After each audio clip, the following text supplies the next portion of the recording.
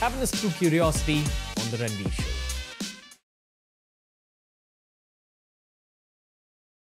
Let's talk about a franchise who I love and desperately want them to win for their fans. RCB. Why don't they win? I think Ambati made a point about this a couple of weeks ago, about all their experience is at the top. Where is the experience when you need it at the crunch moments?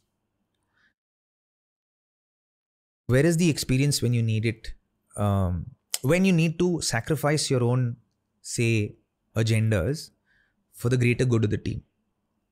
Now, everybody knows it's common knowledge that Bangalore is the second highest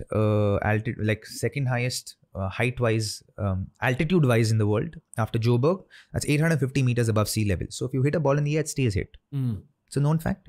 All the cricketers know it, right? It's a great wicket to bat on. It's a small ground, right?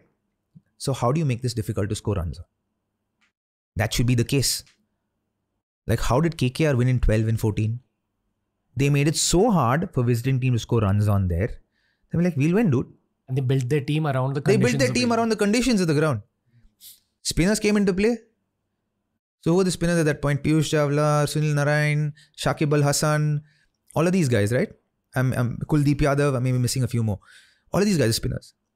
They built the team around the conditions that were there. Now, if RCB do something as simple as having the experience where they need to have it, creating conditions for visiting teams to score, like where it's hard for a visiting team to come out and win, they'll have results much more in their favor. See, the science of winning the IPL is you have 7 games at home, you have to win 5 of the 7. You have 7 games away, try and win 3 and 4 out of that. You have 8 to 9 wins, you qualify to the back end of the tournament. Back end of the tournament, anything can happen. Totally unpredictable? It's totally unpredictable. Okay. The only predictability comes if you're playing in your home venue or away venue, where you're playing.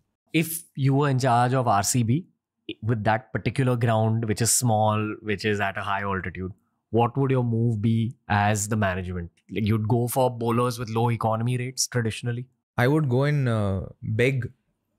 First, I would beg UZ to come back. Right? I would do anything, go through hell and high water to bring UZ back from RR, make amends with him. I would maybe even go and bring Harshal Patel back and prepare wickets that are conducive for bowlers like that to succeed. Right? Because look at the caliber of batters you have there. You have a Faf du Plessis, you have a Virat Kohli, you have Glenn Maxwell, 50-50. You have Dinesh Karthik there. They've had such great cricketers, such great batters who've come through the ranks. AB played for them, Chris Gale played for them, Travis Head played for them, let them go. Shane Watson played for them, let them go. These are the foreigners I'm talking about, right? Klaasen played for them, let them go. Okay. And then let's come to the Indian cricketers. Manish Pandey, myself, KL Rahul, Karun Nair, Mayank Agarwal, Devdutt Padikkal. All local boys. They let all of them go. Do you know who the highest scorer for RCB is after Virat Kohli? It's probably the KL. No, it's Rahul Dravid. Wow. Crazy, right? But it tells you a story, right? And I think if you move from that narrative and say, okay, a Virat Kohli, irrespective of wickets spinning or not spinning or flat or not flat, he will score runs. He knows how to score runs. So he'll score. So you don't need a 180. You don't need if you get, like in KKR, when they won championships in 2012 and 14, 170 was a winning total. Right? During day matches, 170 is winning. 150 was winning total in day matches. Night matches, 170 is winning total. Same here, your 170 will become 190, 150 will become 170. You'll still score. Because the elevation of the ground, the size of the ground will make it a high scoring ground. But you have to make it harder to score runs. And RCB aren't doing that. Very amateur level, invest a lot more in bowling. Yeah. And retain.